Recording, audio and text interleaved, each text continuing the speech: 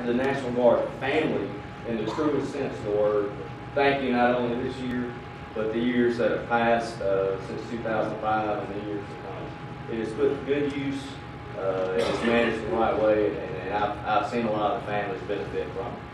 But if I can I'll be very brief, and I'll hand it to Colonel Dent for his kind of personal perspective about Osterpiece here.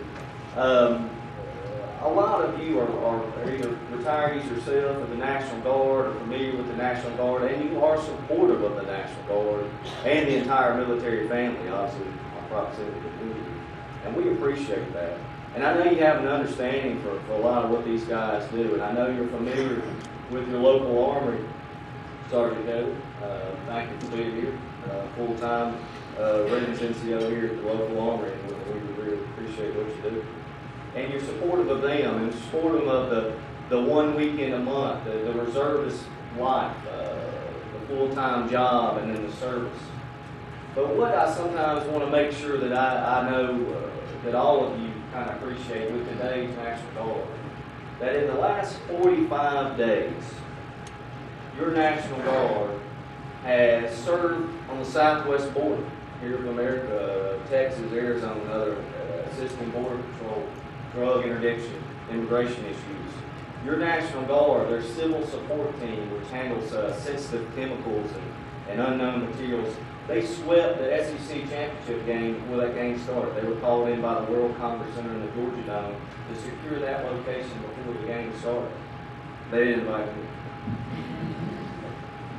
They responded to Hurricane Sandy with 2 Chinooks helicopters out of Hunter Airfield, approximately 25 people, some of which were members of the aforementioned CST, Civil Support Team. They were called into action as the event was unwinding in its opening days. They took part, thanks to Governor Deal, in a major job fair that helped employ not only veterans of the National Guard, but veterans of the entire military family here in Georgia and their spouses.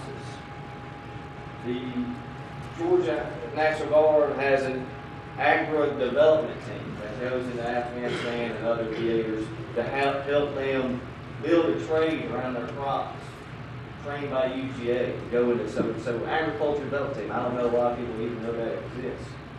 All the while, we've maintained around, in that same 45-day time period, around 600 people deployed overseas, around 500 plus in the hopper, if you will, training for mobilization within the next couple of months.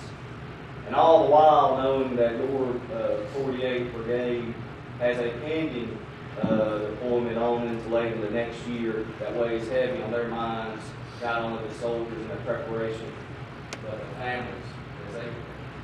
And obviously that number will change on how many people go. There's obviously sensitive security themes there that you don't want to really express too much, but I'll go ahead and tell this community that is going to be a very large number that will have a statewide impact on that future deployment on into late October 13th.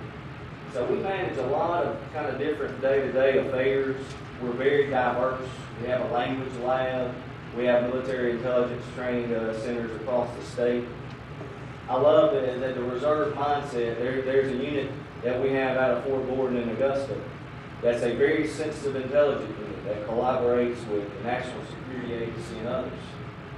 What I find very interesting about that unit is comprised of 42 people, 34 of which are traditional guardsmen, 1 weekend a month.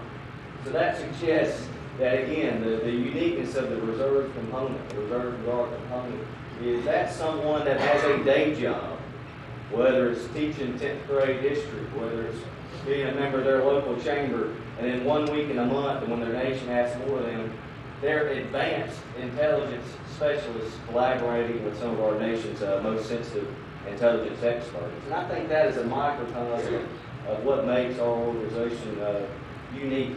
So we're proud of what we do. Thank you for your support of us. Thank you for your support of our counterparts at Moody. It is a statewide effort when we advocate in Washington or at the State House Your National Guard doesn't carry a sentiment of cut them, not us. What's good for Moody or Benny or Stewart is good for the National Guard, and when they suffer, we suffer. And I want to assure you that we all recognize that. If I can, I probably